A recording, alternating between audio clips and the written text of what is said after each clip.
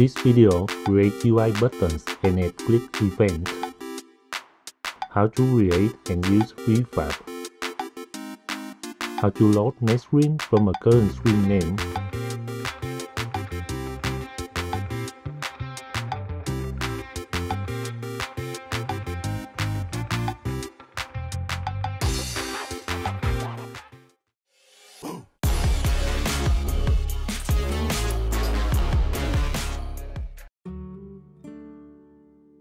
Let's turn on end screen. I will rename Canvas object to Canvas UI. All UI objects will be created inside this Canvas UI. Next, create an UI button. Name it Button Restart. Adjust button size and positions.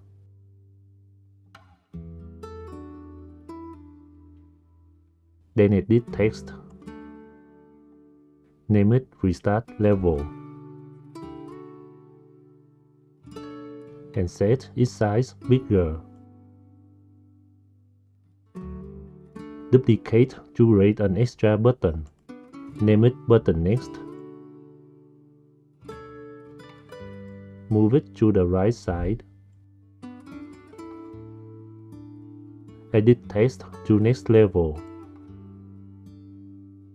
Put two these buttons inside end screen object. These buttons are visible only if end screen is sold. Select button Restart. Add new visual scripting script.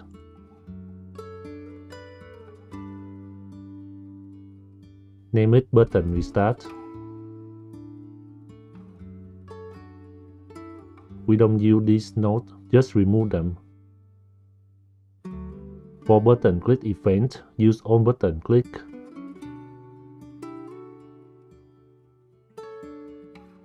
If button restart is clicked, let's print out a message.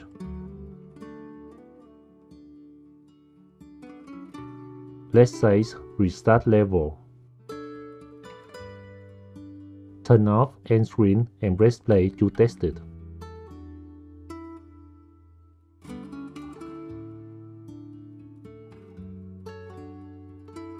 Button click event worked. Next, open folder scene. Change the current scene to level 1. Then open button Restart script again. After click button Restart, let's restart the current screen. Use load screen with name.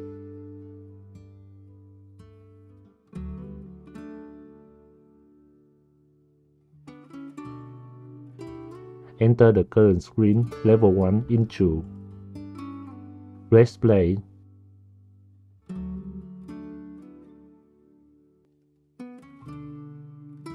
The game is restarted successfully. Instead of enter the name of every screen to load it, let's do this way to restart the current screen. Game object getScreen will get the current screen information. Use screen getName to get its name. Press play to test it. If you press button Restart, it will restart the current screen.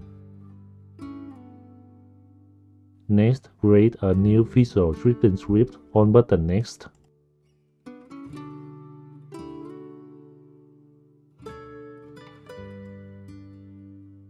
Name it Button Next.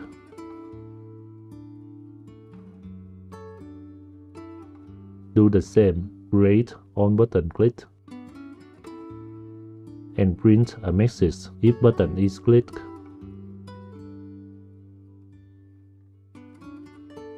Let's print out, go to next level. Press play and test it.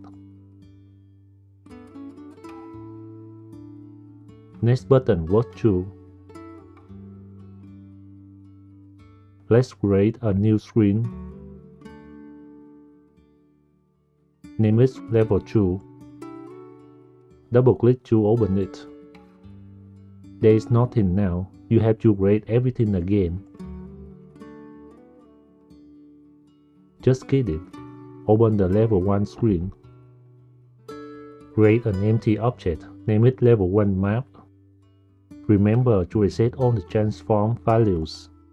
Then put everything into this level 1 map.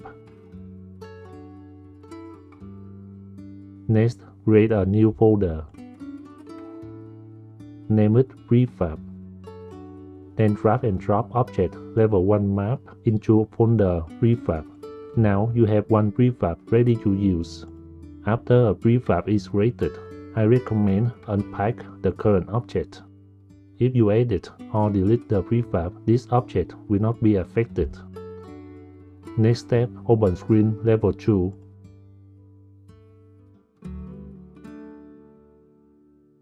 Then open the prefab folder again. Now drop this prefab into the current hierarchy. Boom! You have all needed objects now.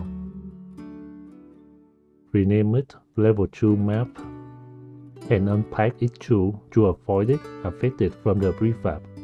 You can see there are two main cameras. You must delete one. Then edit this map as you want.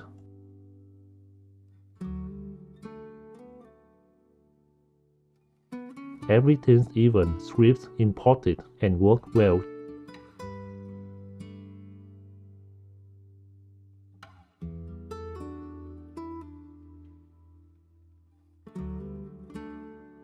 Double-click to open level 1 screen.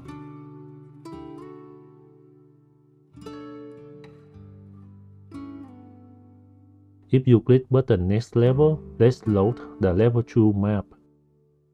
Open button Next Script to add more events. To load a screen, use Screen Load with name.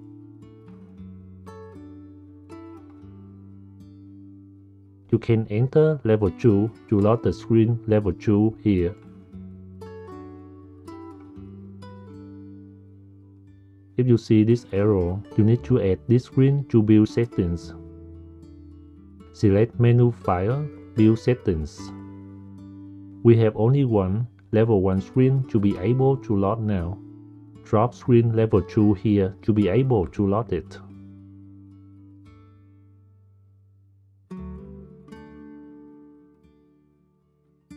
It worked now. Let's try to add new screen level 3.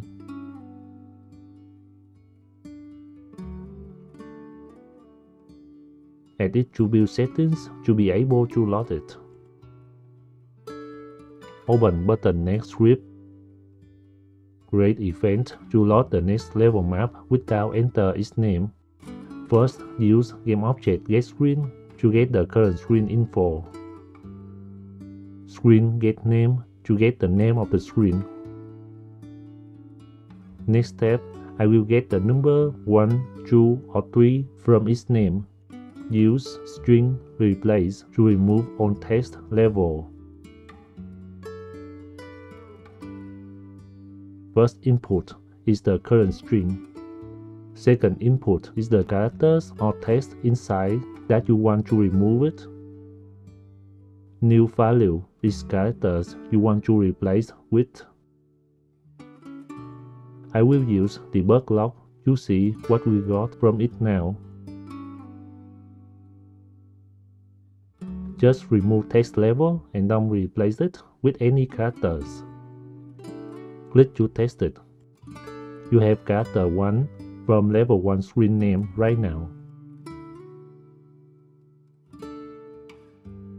We need to convert the character 1 to an integer number. Use integer pass to convert integer from a string.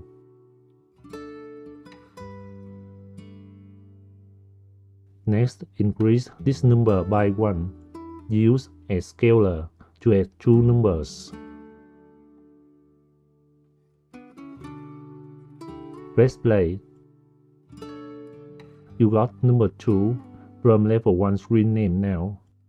Last step, put the name level before this number. String literal for a string input. To add a string with a number, use add generate. Add the number after this name level.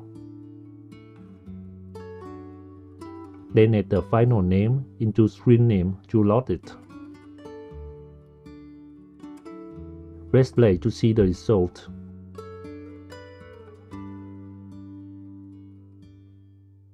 Map level 2 is loaded successfully. Continue and try to load the next level map 2.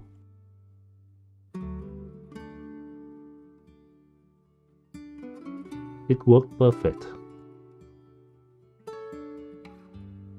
Create new UI text. Name it level name. Edit its size and position.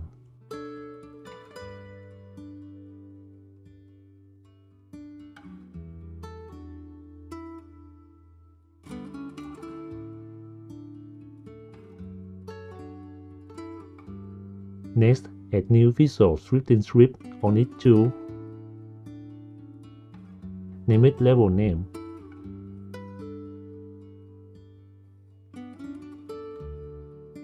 We will load the level map name when the screen is loaded. To edit a text, use set text. We will get the text from the screen name.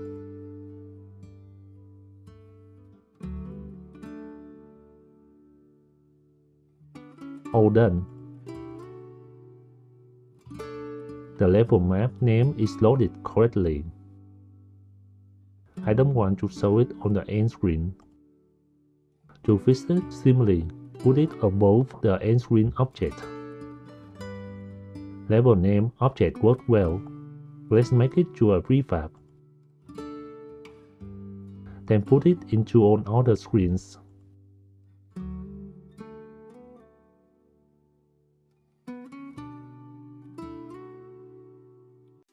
All done. Enjoy your game.